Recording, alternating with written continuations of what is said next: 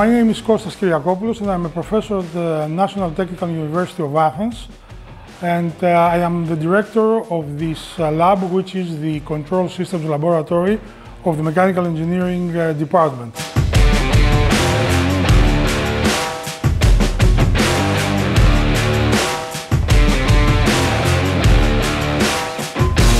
In this laboratory, we are two professors, and we are offering education services, and of course we are doing research for the Mechanical Engineering Department. In terms of education, we are covering all the aspects pertaining control systems and mechatronics for the Mechanical Engineering curriculum, while in terms of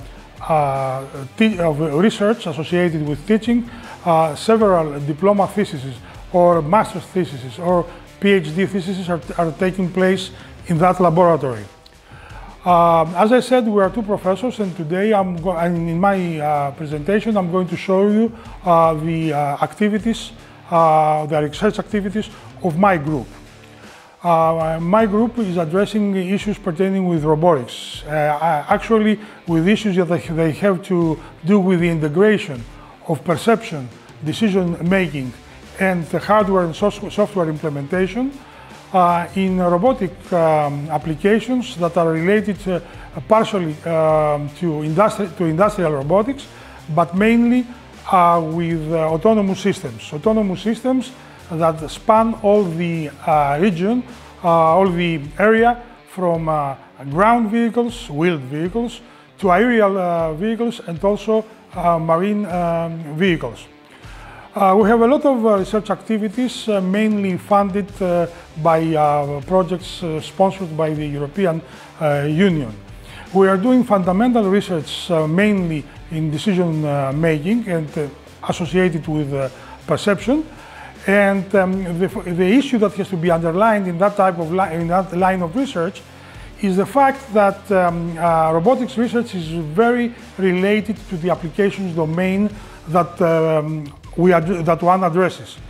In our case, the domain that we have addressed and we are currently addressing has to do with environmental monitoring. It has to do with applications for safety and also for with the physical phenomena.